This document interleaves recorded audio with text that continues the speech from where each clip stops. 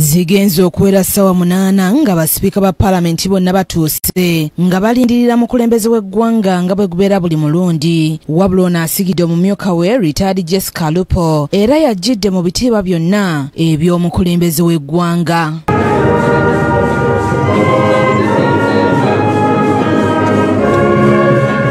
Speaker wa Parliament Anita Among ategezezza ababaka nga President Museveni bw'atagenda kusobola kubeerawo mu buntu wabula n'abagumya ng'embeera ye bwetatiisa nga mu bbanga ttono nnyo ajja kuba akubye ku matu. Oluvannyuma minisita w'ebyensimbi asabiddwa okusomera bannayuganda embalirira ey'omwaka gw'ebyensimbi guno ogwa 2023-2024.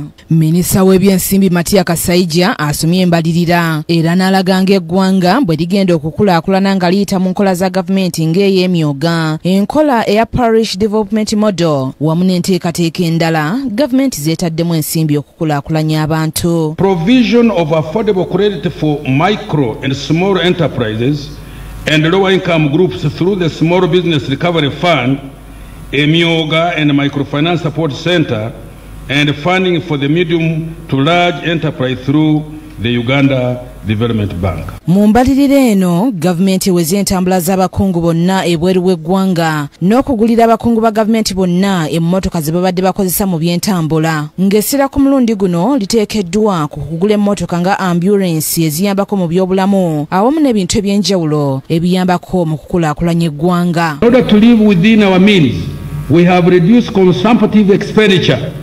During the next financial year, there will be no purchase of new vehicles for political leaders and public officers except for hospital ambulances, medical supplies and distribution, agricultural extension services, security and revenue mobilization. Travel abroad has also been restricted to statutory functions and for critical legal and resource mobilization functions.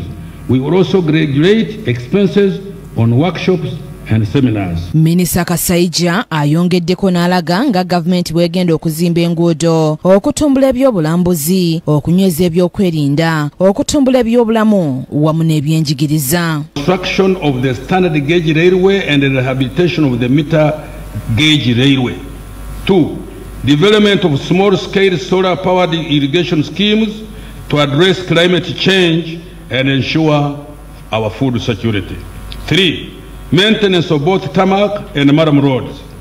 4. Continued investment in industrial parks and energy transmission lines. President Museveni ng'asinziira ku nkola eya Zoom conferencing alaze ng'embalirira eno bwe bagenda okukozesa ensimbi trillioni 17 okusasula amabanja wano asinzidde n'alaga ng'eggwanga bwe ligenda okuva ku kwewola. Ono yeebazizza abantu abazze nga bamusabira okuwona obulwadde obwa COVID-19 obumaze ennaku eziwera nga bumuluma. Ssebugenyi Joseph yakusakidde eggulire lino ku Rossete TV Amalindirire.